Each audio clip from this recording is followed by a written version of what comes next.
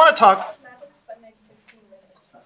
Yeah, no, that was a nice conversation actually. So, all right. So last time we were together, we came up with this equation for the rate constant, right? This magical equation. Our K sub r is our rate constant, how fast the reaction occurs, right? This is typically proportional to per mole per second, right? How many moles get converted from reactants to products per second. There's usually some volume in here as well. It's probably moles volume minus 1 like that. So that's, how much concentration gets transferred from reactants to products as a function of time. And it's a function of two terms. One is, again, this exponential term, our Boltzmann term, our statistics term, where EA is the activation energy, right, where the activation energy is, bless you, we plot E versus reaction coordinate, our products, our reactants, and products. Again, the difference between the reactants and the products is delta G star. Let me change this to delta G instead. And then the activation barrier energy is the energy between the reactants and the barrier. Right? Sometimes we call this delta G double dagger. If you ever see a double dagger like that, that means transition state. Right? And this right here, the structure at this maximum is called a transition state. Right? Not every reaction has a transition state, but most do. And of course, for the example that we used last class was the SN2 reaction of methyl bromide, CH3Br plus OH, to make CH3OH plus Br minus. And the transition state, again, for SN2 looks like this. You have the carbon in the middle with the H's. And you have the bromine leaving and the OH forming, right? In middle part is the highest part of the energy is where you're like half methyl bromide, half methanol. Okay, and so and then we have one more term, this A term. We call this the prefactor. And this unit usually has units of per second per volume, which is basically the idea of A is already here. A is the number of reaction opportunities per second. All right, so it's basically your molecules come together. They come together at some rate A, and depending on how much energy they have when they, say, collide, the rate is the product of the two, right? So this is the number of collisions, and this is in some ways the efficiency of the collision. Right? The higher the activation energy is, the more energy the system needs to react and get over the barrier, and the number of times it gets the chance to do that is A. Okay, and what the problem with this is that we can do this experimentally by taking the log of both sides, right? This is the Arrhenius equation, which says if you take the log of the rate constant, plot it versus 1 over t, you have a linear equation, y equals mx plus b. This is called the Arrhenius equation. Right, so if we can measure the rate of a reaction as a function of temperature, if we plot 1 over t, and again this means if you go towards the origin it gets hotter, and we plot it versus the rate that we measure, how fast we get products from reactants, we'll get a straight line. Sorry, the log. Sorry, the log of the rate. So let me get a nice pretty color. So as you cool, your rate will decrease. And with the Arrhenius equation, you should get a nice straight line. Right? And the slope of this line is the minus the activation energy divided by R, the gas constant, and the intercept is log of A. Right, so the interpretation of log of A is if the system has a temperature 1 over T equals 0, which means T is infinitely large, right, infinite energy, then the fastest the system will react is logarithm of A, or sorry, is A. Right? That's the number of reaction opportunities, right? So the idea is if you have infinite energy to use, an infinite energy supply, then every time your system gets an opportunity to react, it will. And ultimately, it's going to go, and so that's the fastest it'll ever run, right, at infinity. Okay, so that's if you have a positive activation barrier. There are systems that don't, but let's just, 90% of reactions have an activation barrier, most ones that you experience in real life. So these kinetics usually work for this case. But here's the problem. We have a sense of what the activation energy is, right? It's the energy difference between this transition state and the products or the reactants. We can measure it kinetically. Right? It was just an energetic argument. Right? So that makes a lot of sense that it has to do with a difference in energy physically. But the problem is what is A? How do we think of A physically? What's going on physically? Right? And so that's not very clear from this. So if you just had the Arrhenius equation like this was general chemistry, A is just an empirical number. It's got something to do with maybe the solvent, the temperature that you're at, the concentrations. It's just kind of a number. But is there a real physical definition of A? And that's kind of what I want to talk about today. We can actually define what A is. And we'll do it in the dumbest way possible. What I want to connect today is that A is dependent on the number of collisions per second. Right? And that should make a lot of sense. The SN2 reaction requires methyl bromide to react with OH, right? So they have to touch. And then it kicks a bromine off. So there must be a collision occurring, right? They have to touch each other. Right? So we should think about collisions. Okay, so we'll think about collisions in the dumbest way possible. We'll assume ideal gas, but where the particles or the molecules are hard spheres. Okay, they're like billiard balls. They have a mass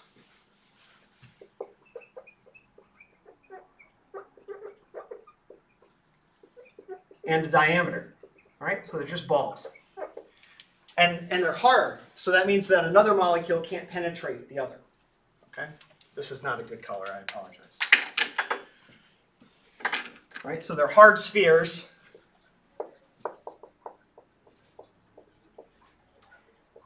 So they can touch. Ooh, this is getting dangerous. I was going to say they can touch but not penetrate. That's really dangerous. But we'll write it down anyway because it's true. All right? So they're just like billiard balls. Okay. They wear chastity rings. All right, and so we could, and all of their energy, and because they're ideal gases, all energy is kinetic. All right, we're just going to do kinetic energy. Right? So there's no attractions. Once we add attractions, the theory gets complicated. We can certainly do it. But let's just assume that everything's kinetic energy. Okay, so let's draw a figure.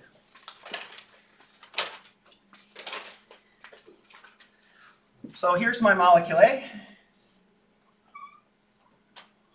It's got a center here, molecule A. And we want it to collide with B. All right, we don't know what size B is, but we'll say A and B are touching like this. Okay. And let's define a few variables. First of all, let's assume that B is colliding with A, and that B has a velocity v, like this. Let me erase this kinetic so I have a little more room. All right, it's going to hit A. We're going to define the distance between the centers as d. Okay, and then what we can define if we draw two lines, parallel lines from the centers, like so, we can define the distance between these centers as b. We call b the impact parameter. So if B is greater than D, B is, oh sorry, let me think about that for a second. So if this is B then, and this is D, this is B, yeah. So if the system is, if the impact parameter is greater than the distance, right, if it's further away, then they're not colliding, right? So what we can say, what we can define then is a region, let me do it with a different color, around A. What's the color I haven't used yet? Let's try this one. That is the length, a circle radius, diameter D, or radius D. Okay, like this. Like this. All right. And this is the region, as long as B is within this pink region, which I'll shade, we say that A and B are colliding. So we'll call this pink region the collision zone. We'll have a different name for it in just a second. Okay, so as long as B is in this region, then they're touching each other. As long as the center B. All right, and so what's the, now the fact of the matter is that B can come from any angle. Right, so this is an area. This is a surface area, which is equal to pi d squared. Right, that's the size, that's the surface area of this collision zone. Okay, so we call this collision zone a special name. Well, pi d squared is called the hard sphere cross section. Okay, when physicists use the word, of course, when you think cross section, you think I'm going to cut something in half and look at it along an axis. Well, what we mean by cross section in physics is literally the size of a target, right? How big is the target of A with respect to B, right? How big is it? Right? Literally the size of the target, if you will. Right? You see cross sections in physics all the time when people talk about particle colliders and things like that. They measure cross sections, right? Cross section tells you, again, the more reactive something is, you can imagine, is the bigger its cross section. Right? Some things have really large cross sections, some have really small ones, and obviously the larger they are, the more likely they are to be a target of a reaction. Right? So the cross section tells you something about the reaction ability of a system. They're not necessarily just physical size. Things can have cross sections, for instance. A really great example is when you talk about how likely a molecule is to get excited by a photon. So like say an optical photon, a UV vis, an ultraviolet photon. If you shine an ultraviolet photon at a molecule, the molecule has a cross section as a function of wavelength, as some wavelengths of photons or some wavelengths of light are more efficiently absorbed. So we say the molecule has a bigger cross section for those wavelengths. So cross section can be a function of many different things, but since we're just dealing with hard billiard balls, we just think of it as how big the target A is. Right? So as long as B is in this region, they'll collide. We also need to consider the fact that A and B have to have enough energy to react. Right? They can collide with any energy they want, but nothing's going to happen if they can't get over the barrier. Okay? So typically we write the cross-section, physicists and chemists alike write the cross-section as sigma. Right? And of course it has units of meters squared. It's the cross-section. Every chemical process, any sort of scattering process, absorption process has a cross-section. This one's just the basic old billiard ball cross-section. Okay, but we need to account for the fact that when molecules collide, they don't always react. Right? So we're going to come up with, again, the dumbest way possible to represent this cross-section. So we're going to define the cross-section as a function of energy. All right? And we're going to say it has two values. 0. It's going to be 0 if the collision energy is less than the activation energy. And it's pi d squared if the energy is at least the activation energy. Okay.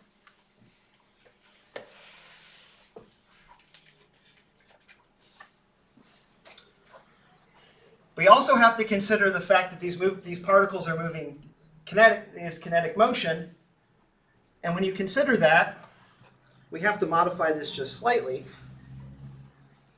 We consider the fact, let me write this like this. If we consider the fact that this is the case, yeah, let me write this for now. What you find is that if we plot E versus sigma of E, it's 0 if the energy is less than ZA. I'll just color it. It's 0. Right? There's no cross section. The molecules can't react. And then EA turns on, and as the energy increases, the cross section increases monotonically of energy until it levels off, until it reaches the asymptote pi d squared. Okay, so the idea is that basically once the energy of the collision reaches the activation energy, the reaction turns on, but the efficiency of the reaction has to increase as the energy increases. The more energy you pump into the system, the more likely the system is going to get over the barrier. So pi d squared should be our asymptote, right, at infinite energy. That's the most efficient possible, or the largest possible cross section. And so we actually have to write it slightly differently. I'll erase this for now. We don't need this anymore. What we'll do instead is say sigma of E. Once you do this analysis, I'll skip the steps, but it's 0 if E is less than EA, and then it's pi d squared times 1 minus EA over E if E is greater than or equal to EA. And this gives you this nice behavior. So you don't want the reaction to just go immediately up to pi, the cross-section to go immediately up to pi d squared. You could do that, but you get the wrong result. It's like the reaction's not really an on-off switch, but it's kind of a slow logistic function that kind of slowly turns on as the energy increases. Right? So really, really simple way to approach this. Okay, so now we have to think about how, now that we know the size of our collision, right, the size of the target, we have to think about the kinetics of these collisions. All right, so now kinetics. How many collisions per second? How many times do these cross sections, how many times do we have a reaction with this cross section size? How many collisions per second? Okay. So we have to define, we have to do some bookkeeping. Because this doesn't, all right, the cross section has nothing to do with time. It's just a size, right? It's just a surface area. So we have to do a little bit of work. So let's think about some things to add time. How do we add time to the system? Well, one thing is that the energy of our system is 1/2 mv squared, well, ma plus mb, right? Right? It's the sum of the kinetic energies of both molecules, right? And because it's a two-body system, we can reduce using the center of mass frame to a one-body system, where the energy is now 1/2 mu, let me write mu properly, v squared, where v is the relative velocity of the system, and mu is the reduced mass, which is ma times mb over ma plus mb. All right. So it's bringing back some physics 1 information here, right? But it's a one-body, two-body problem. We can reduce it to a one-body problem by shifting to the center of mass. Okay, so the nice thing is that in the energy, we have some time in here, right? V squared, there's got to be a 1 over it, right? Velocity is per time. So that's useful. That means then that the collision rate should be proportional to the velocity of the system, right? And because it's an ideal gas, this black one is dead. Because it's an ideal gas, the energy is RT, roughly proportional. Let's just say roughly RT. 1/2 mu v squared, which means that velocity is the square root of proportional. It's roughly proportional to, we'll just say proportional to, RT over mu, depending on the mass and the temperature of the system. Right, the hotter it is, the faster things move. Okay, so that means that we have some time here, right? So that's nice, we have meters per second. We've got some things with meters here, right? This is meters squared, meters per second, right? So that interestingly, that gives us meters cubed per second. That's volume. So we're kind of getting on the right track, right? We've got to think about volume, right? Because this is a three-dimensional object. And so we've got some volume in there, but we got a few other things to think about. Right? This is, the collision rate is proportional to velocity, but it's also proportional to how many molecules there are. Right? So one is that collision rate is proportional to velocity. It's also proportional to the concentrations of A and B. Right? The more B and A there are in the mixture, right? The more there are per unit volume, the more collisions there are. For gases, we'll write concentration as number density, which instead of moles per liter, it's molecules per liter. So I'll call this N sub A and N sub B, where units are molecules per unit volume, per meters cubed. Okay. The concentrations aren't super helpful because you have to define a volume, so we're just going to say how many molecules there are per unit volume. All right, just kind of the simplest thing possible. Okay, and obviously then it also depends on the cross-section, right? So it's the size of the target, it's how many targets there are, and it's how fast they hit each other, right? How fast they're moving. How fast do we sample, if you will. All right, so that must mean then that the rate, the collision rate, is equal to, let me make sure I got it right, the cross-section times the velocity times the number densities of the two molecules.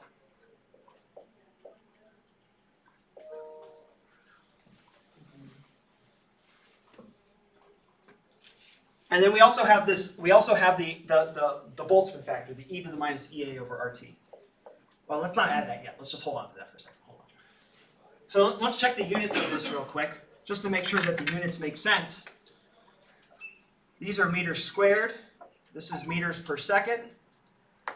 And these are both, these are molecules per meters cubed squared. So we have meters cubed, this is equal to meters cubed per second times meters to the sixth. Molecules isn't a real unit, so I'll just get rid of it for now. And so this is 1 over per second per volume. So those units make a lot of sense. Collision rate should be per second, and it should be per unit volume. Right? So collision rate is exactly that. So this makes sense. Right? All it is how big the target is, how fast they're moving, and how many there are. All right, so that means then, in order to get a rate, we have to consider the energy of the collision, how much energy these systems have on average, the collision has on average. So the rate constant should be sigma times the velocity times the number densities. Oh, that's a W, not an N. I can't draw an N anymore. There we go. And B times e to the minus EA over RT.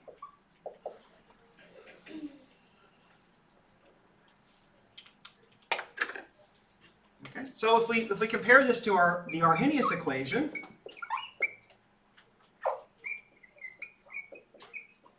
we see that A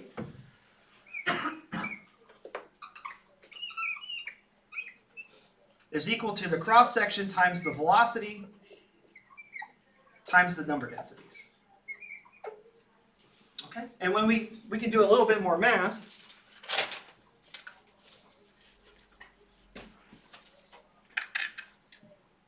And if we define a volume and define a concentration and use ideal gas law, so we apply ideal gas here to get the velocity of an ideal gas, A is equal to sigma.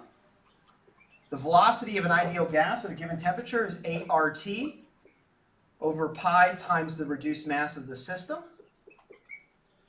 And then for concentrations, we can multiply by Avogadro's number twice and the concentrations of A and B. That's how we convert between number density and concentration, is just by multiplying by Avogadro twice. Okay, so all A is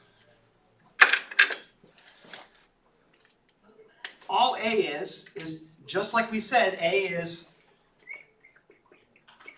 the rate of reaction opportunities, which is just the rate of collisions.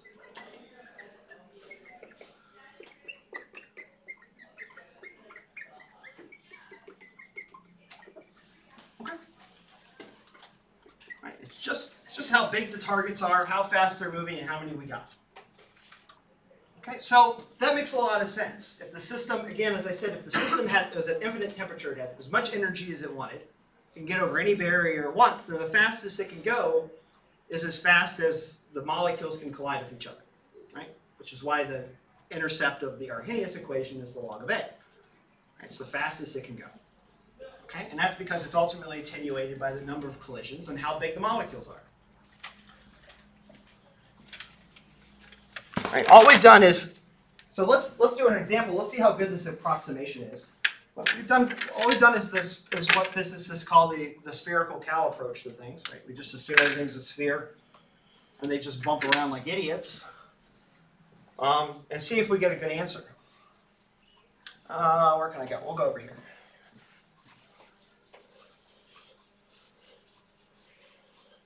I really like this figure. I'm going to try to keep it. I'm going to get rid of it. I need more space. Damn.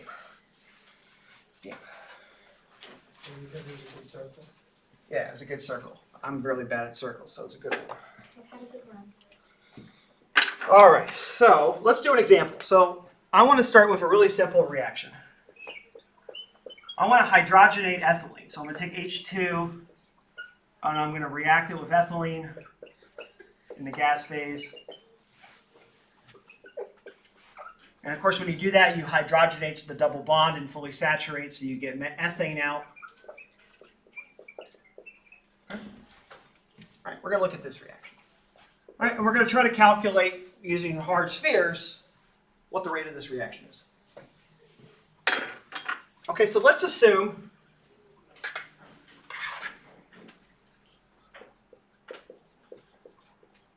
first that every collision leads to a reaction.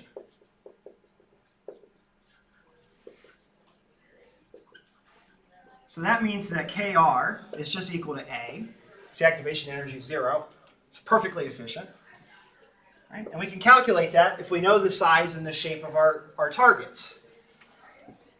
Right? That's all we need to know. Because we know the temperature, we know the masses of them, obviously. Concentrations are irrelevant at this point. We can come up with a mole per liter if we wanted. And we can calculate, and so then all we have to do is calculate the cross section. Right? And so let's do the dumbest thing possible.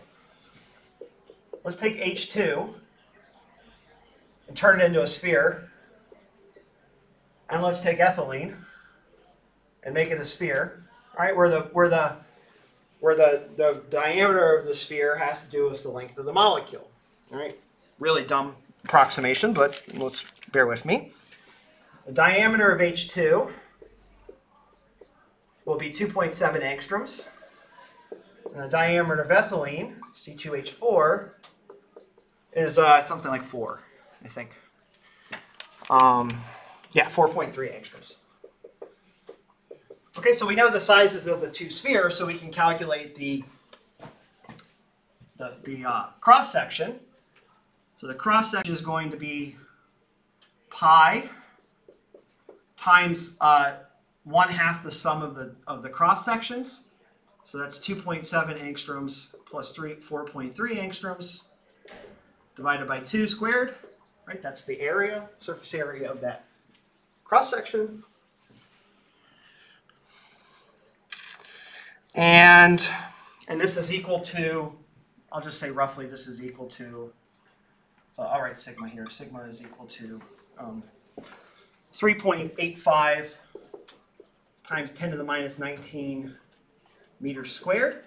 And this is actually a really reasonable number. Most cross sections, collisional cross sections for small molecules are on the order of 10 to the minus 20, 10 to the minus 18, somewhere in that region. Right, molecules are on the order of 1 angstrom, right? Well, let's say 10 angstroms, a nanometer. It's 10 to the minus 9, so 10 to the minus 9 squared is 10 to the minus 18, right? So these numbers are pretty reasonable.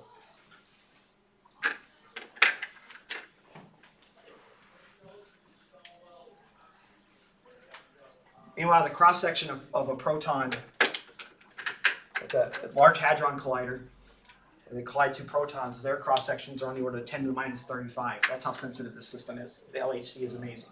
Right? High energy physics, they study things at cross-sections 15 times the smaller magnitude than chemistry. It's really, really quite amazing. I digress. And so that means now that if Kr is equal to A, and Kr is equal to sigma times the average velocity, and we'll multiply by Avogadro's number to get per mole. And so this is 3.85 times 10 to the minus 19 meters squared. The average velocity is this RT term with the mass. All right, it's easy to calculate. The average velocity of this system is 1.83 times 10 to the 3 meters per second. And we multiply by Avogadro's number, 6.02 times 10 to the 23rd per mole. And then I want to convert it into, this is all in meters, I want to convert it into liters. So this is 1,000 liters per meters cubed. Right, that's the conversion.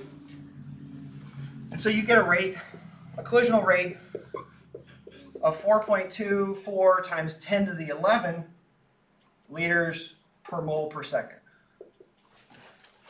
Okay. That says on average that you get this many molecules or this much concentration, 10 to the 11 liters per mole per second of ethane, which is pretty fast reaction. That means it reacts on the order of a picosecond or so.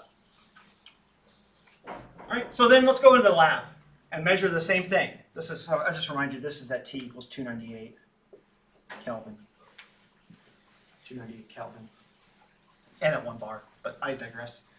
And so let's go into the lab and measure the same thing at 298. And the number is 3.5 times 10 to the minus 26 liters per mole per second. So we're off by 37 orders of magnitude. So that's no good. So obviously this assumption that collisions are 100% efficient is total garbage, right? It's so bad that we're off by almost as many atoms as there are in the universe. I think it's about 10 or 40. So this is not even, the Wolfgang Pauli says it's so bad it's not even wrong. That's how bad this is. So that must mean that the activation energy part, the thing that we didn't include, is very important, right? That the activation energy ultimately determines the rate. So but this is a prediction then, but that's okay. This is still a prediction for A, right? We still think A experimentally should be around the order of 10 to the 11, right? It's just attenuated by the exponent. So that would mean, therefore, KR-EXP, if we take the ratio of the rates, KR, this theory one, hard sphere we'll call it, this should be equal to the activation energy, right? Because that's the only thing different between the two. And so when you take 3.5 times 10 to the minus 26, that's the experimental number, divided by 4.24 times 10 to the 11 liters per mole per second, and equal that to the e to the minus EA over RT, and solve for EA, you get that EA is 211 kilojoules per mole. Okay? So it's got a big activation energy, right? It's so big, right? This is attenuated so much that minus EA over RT is on the order of, excuse me,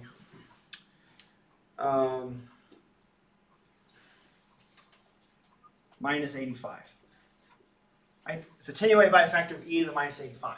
That's a huge number. Right? So the activation energy plays a crucial role in kinetics.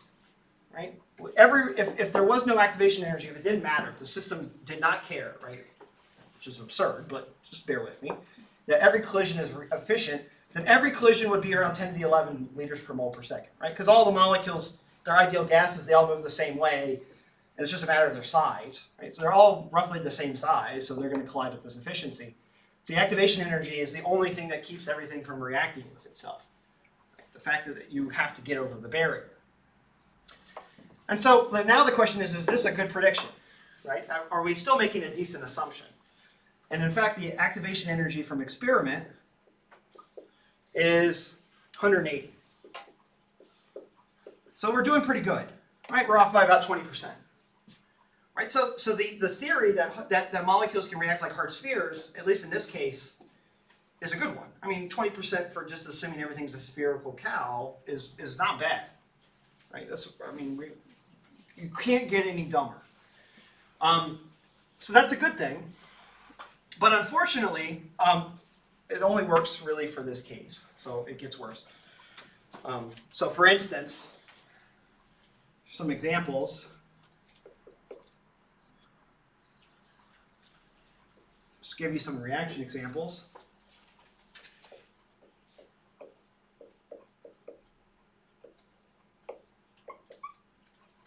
We look at the reaction for various reactions, look at the A observed and the A calculated and the activation energy from experiment. We'll look at a classic reaction, NO plus O goes to NO2 plus O2. So very important reaction in interstellar, or not interstellar medium. Sorry, not O. Sorry, O3. Really important atmospheric reaction. Let's look at another one very similar, same products, but a different, or sorry, same reactants but different products. These can also form NO3 plus O. Same reactants. We would assume that since they're the same reactants, they should have the same A, right? Because it's only dependent on their cross-section. So these should have the same A, experimentally, at least from our theory. We'll also look at H2, the reaction we just looked at, C2H4 goes to C2H6. Okay, and so if we look at the calculated ones, they're all about the same because all molecules are about the same size. So one's 5.01 times 10 to the 10, 5.01 times 10 to the 10, roughly. This is, and this one is 4.2 times 10 to the 11. And the experimental activation energies for these are in kilojoules per mole. 10.5, 29.3, and I wrote that this one was 180. There's 29.3. Okay, and let's look at the observed. Well, the observed one for this is 7.94 times 10 to the 8. It's 2 orders of magnitude smaller. But not only that, it's related reactions, same reactants. This one's 6.31 times 10 to the 9. It's 10 times faster. 10 times more collisions per second. Now the reaction overall is slower because its activation energy is higher. But the collisions occur more frequently. And this one is actually way off. This one is 1.24 times 10 to the 6. Right? So even for this reaction, hard sphere doesn't really get you that close. And that's because the activation energy part is the big part, right? This takes the biggest toll on the rate. And so these are comparatively to the exponent, these differences of 5 orders of magnitude are insignificant compared to e to the minus 85, right? This is a huge number, or a tiny number. So it hides the fact, this 20% error hides the fact that we're actually off by 5 orders of magnitude. So hard sphere doesn't actually work that well, but it's the best we can do right now. It's still quite useful, and I'll explain why. Once I remember what my next example is.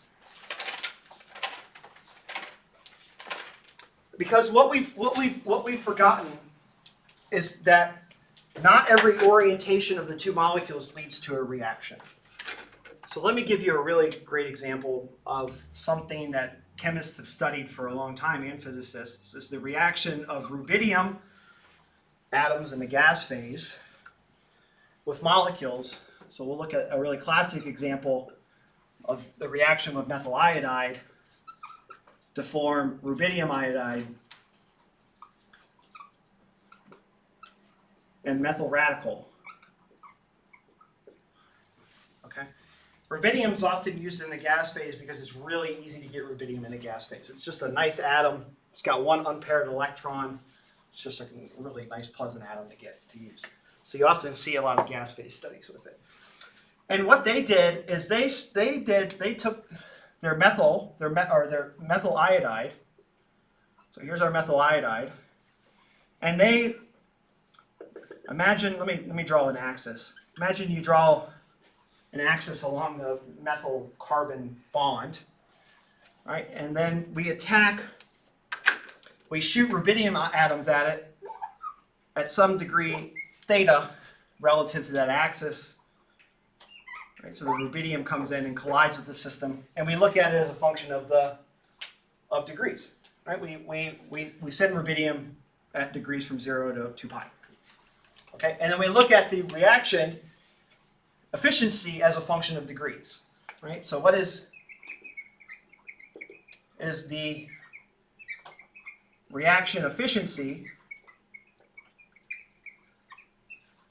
or the rate of formation of rubidium iodide as a function of time, as a function of the angle, right? So how fast is there a? I hate this color. I'm just going to not use that again. How does the rate change as the incident angle of attack changes? Okay. Right, or you can also say that this is the same as the rate constant as a function of theta. Okay, what's the rate constant as a function of theta? That's kind of that's not really what they look at, but it's rather, they measure how much rubidium iodide appears as a function of theta. Right? They have a mass spec, and they just measure the signal of rubidium iodide as a function of the degrees. And that tells you something about the efficiency. And what they find is this, kind of in a hard sphere way. Here's our methyl iodide sphere. Here's our rubidium atom touching it. Here's our cross section, our hard sphere cross section. I'm not going to shade it because I need to shade in a second. So that's our cross section.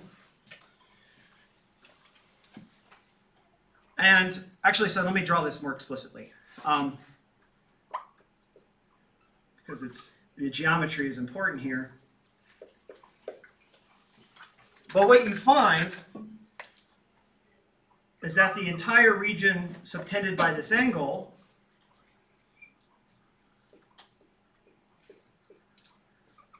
no reaction occurs.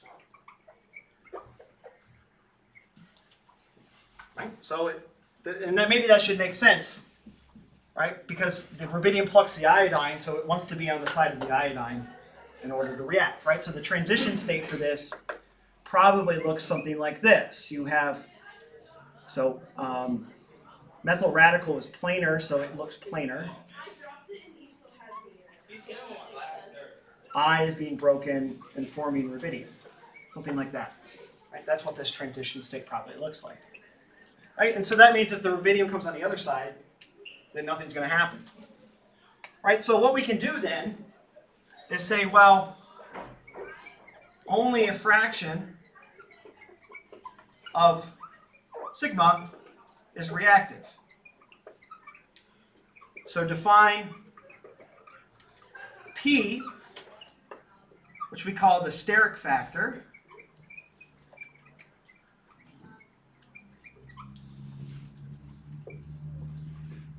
as the ratio of sigma reactive over the entire sigma, right? So basically, how big is the angle that subtends the cone of Shane? And we'll call this the cone of Shane. Right, so what fraction of 2 pi is this? Right. So P should run between 0 and 1. Right? All right, so what we can do then is replace the rate and add P to it. PA e to the minus EA over RT, where A is equal to sigma times the velocity times the concentrations. Okay, so we add the steric factor. All right, and that should account for the fact that some of the trajectories are no good. Okay. So let's look at numerical numbers. Let's look at experiment now. Right? Unfortunately, it's not easy to calculate these things, so we have to go into lab and figure them out. Right? Calculating reactions is a very, very hard process. Very difficult. So often experiments are a very helpful way to do it. So let's look at H2 plus C2H4, right? Our ethylene reaction to form ethane, C2H6. P here for this reaction is 1.7 times 10 to the minus 6, right? There's our extra factor of 1,000,000 that we missed out over here. That's where it went. It's because only 1/1,000,000th of the orientations can lead to a reaction. Right? That's what this tells us. And that should make sense when you think about this, what's going on in this reaction. So mechanistically, let's imagine I draw ethylene here in the plane of the board. So the hydrogens stick in and out of the board.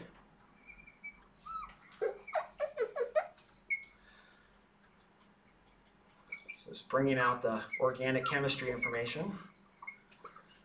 Right, so there's our ethane sitting like this in the plane of the board. You got hydrogen. Well, sorry, it's in the plane of the board. No, it's it's perpendicular to the board. The hydrogen are sticking out and going in. Right, and that means that in this molecule you have the pi orbitals of the double bond. These are the pi orbitals of the double bond orbitals. Right? And the hydrogen has to come in and attack these things that are in the plane of the board. So if hydrogen comes in like this, there's nothing to react with, right? If it comes in like this, nothing to react with. Right? And what it has to do is it has to come in through the plane of the board, like so, and I'll push electrons.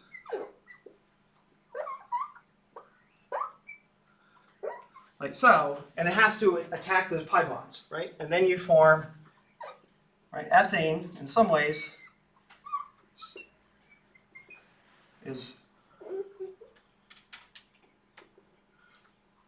ethane is just 2 hydrogens in and out of the board, and then 2 in the board, right? Right? They have to add across that way, right? So ethane and hydrogen have to come in parallel to each other, right? The double bond of ethylene has to come in plane parallel with the single bond of hydrogen, right? So there's really only a very small fraction of possible orientations leading to this very small steric factor, right? It's very structurally selective of a reaction.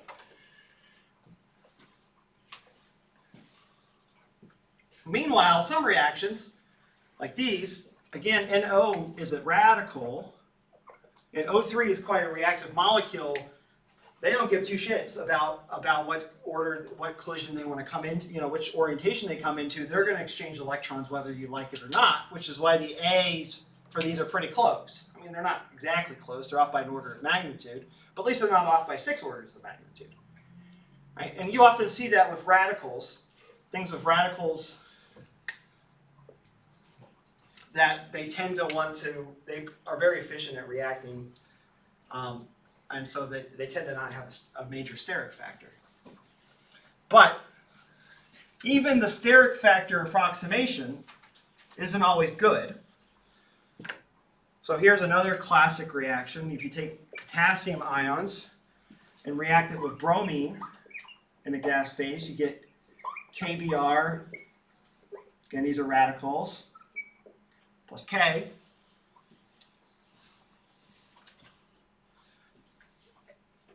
A experiment, or sorry, A theory, hard sphere. The one we would calculate with the hard spheres is 2.1 times 10 to the 11. An experiment is actually bigger. It's 1.0 times 10 to the 12. It's 5 times larger, which means that P for this reaction is 4.8. So some reactions are even more efficient than you would think sterically. Right? This reaction is actually more efficient than geometry would suggest. And the reason why that is a limitation of the hard sphere approximation. Because if you draw bromine as a sphere, so here's our bromine ellipsoid. It's not but whatever, bear with me. And potassium, the way potassium looks like is you have a small sphere of the nucleus and the inner electrons, and then a very large shell with the single electron in potassium. Right, so this is the electron shell, the outer, this is the 2s electron shell. It's very large and you have a very small diameter in here. That electron sticks out like a sore thumb. This is the elephant in the room, if you will. Right, it's an elephant electron in the room. It's massive. And the thing is about electrons, the nuclear radius, the inner radius of potassium is quite small compared to the radius of the valence electron. And electrons are particularly leaky. So in fact, what happens is that when this collides, if you think about it from a hard sphere perspective, the electron of the potassium can actually infiltrate the hard sphere of bromine. Right? It can actually get closer than you would expect from hard spheres. Because this sphere is a ton of empty space.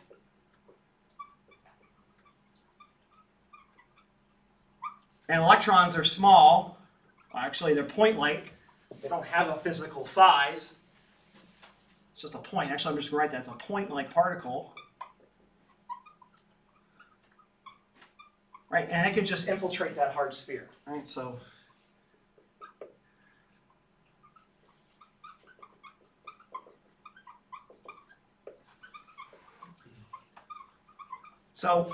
the bromine hard sphere can keep the nuclei out, can keep the heavy matter out, but it can't keep an electron out.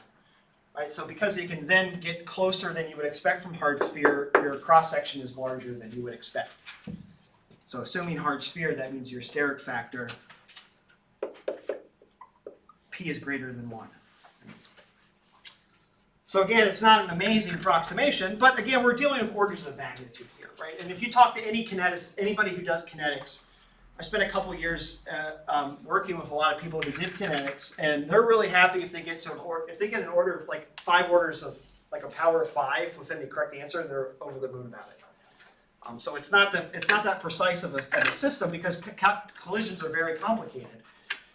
Much more complicated than I say here, because obviously they're not spheres. Not only are they not spheres, but you have to consider molecules can rotate, they can vibrate. They have electronic excitations. They have all these different ways they can move, which is the focus of our next semester's class. And so in order to calculate an accurate rate, you have to consider the fact that sometimes molecules will be rotating really fast. They might have vibrations that will absorb energy particularly efficiently. Or you might excite an electron or something like that. So studying collisions from a theoretical perspective is pretty tough. So I will say that at the very least, just by assuming spherical cows, we do okay. Right? We do okay.